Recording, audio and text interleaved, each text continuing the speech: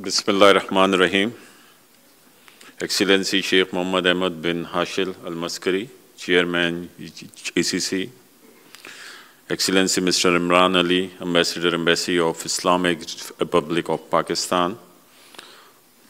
Sheikh Nadeem Magoo, Chairman, Pakistan Business Council, Fpcci.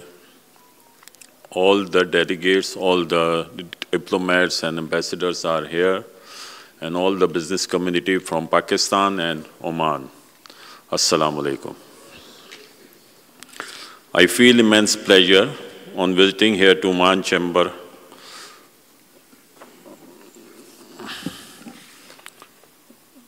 It's a great privilege and honor for me to stand before you today at the closing ceremony of Oman Business Conference and Exhibition.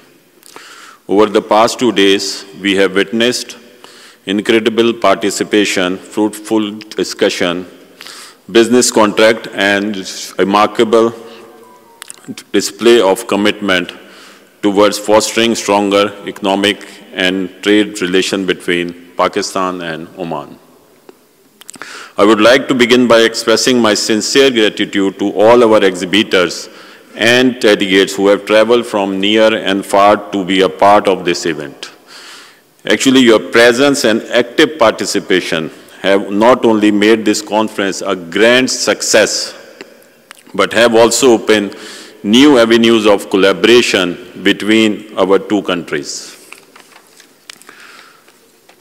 A special note to thanks must go to the Embassy of Pakistan in Oman for their tireless efforts in organizing this event. Without your unwavering support, this conference would not have been possible. The Pak-Oman relationship is built on the foundation of mutual respect and shared interest with Oman's strategic location and Pakistan's dynamic economy. There is a significant potential for expanding cooperation in various sectors, including trade, industry, and investment. This event not just a culmination of discussion, but a stepping stone towards stronger economic ties. The partnership we have initiated here will hopefully lead to lasting, mutually beneficial collaborations. As the Senior Vice President of the Fpcci, Federation of Pakistan Chamber of Commerce and Industry, I assure you that Fpcci will extend its full support to business communities of both Pakistan and Oman.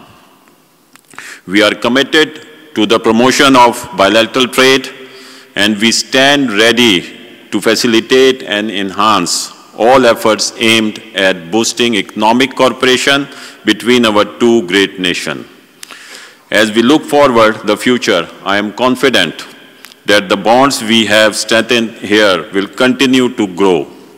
The business community of both countries stand ready to explore new opportunities, enhance trade volumes, and jointly contribute to the prosperity of our regions. In conclusion, I extend my heartfelt thanks to His Excellency, Mr. Imran Ali, Ambassador of Pakistan in Oman, his team, Oman Chamber of Commerce, and everyone involved in making this conference a resounding success, especially to the exhibitors.